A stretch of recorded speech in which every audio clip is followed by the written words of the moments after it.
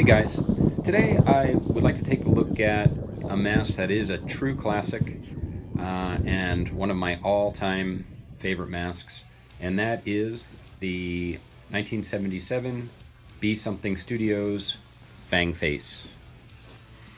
And this one is one of the masks that I had as a teenager in my collection, and it is one of the masks that as I mentioned in a previous video, there's some that I have no recollection of what happened to my originals, but this is a replacement that I purchased probably a decade ago. And Fang face, to me, I still remember, as I explained in my first video,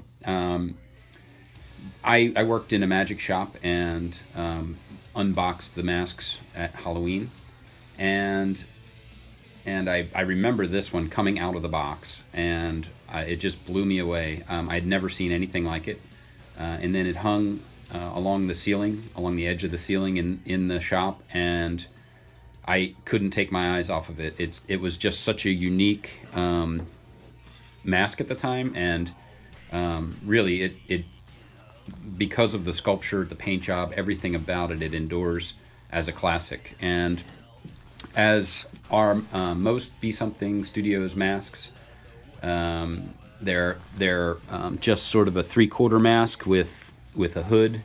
This one's a really nice plush hood, and in this photo here you can see my friend Jay wearing my Fang face mask, and me next to him in my Don Post werewolf mask. Fang face was another mask that I wore in local haunted houses at Halloween. It was super easy to make a costume for. Obviously, just make a black robe and you have a costume, which is what I did. And just a little black makeup around the eyes, and it was really an impressive looking mask or costume once you were wearing it. And so this one came out in 1977. It was in production for a long time, and probably up through the 80s. Here you can see the original catalog photo from 1977, and it was always available in both a male brown version like this one and a female green version. I don't have the green version. I'm still looking for one at an affordable price. I'm going to call this one a 1977, even though it was in production for a very long time. It appears to have the original style paint job, and the paint job changed a little bit over the years. You can see in different catalog photos through the years, the paint job's a little bit different. And this one, I'll take it off the stand here and show you. It's got a nice bit of information in the mask under the hood, and you can see right here it's got across the top here it says "Bye Bye," and that's by Bill Yeastrom from Be Something Studios, and it says 1977 Be Something Studios right there. And so this one actually was resculpted at a later time, and the newer sculpt, probably somewhere around the year 2000. It was in, as you can see, the 2001 catalog photo here.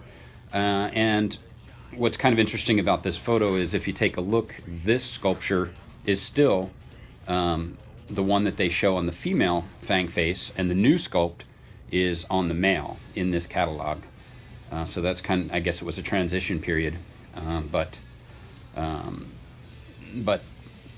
even later they had sort of a third sculpt that was more radical looking, and I believe that's still available today. But this is one of my all-time favorite masks. It's just a really cool mask. It's sort of still to this day it holds up as just a fantastic sculpt and a great looking mask. So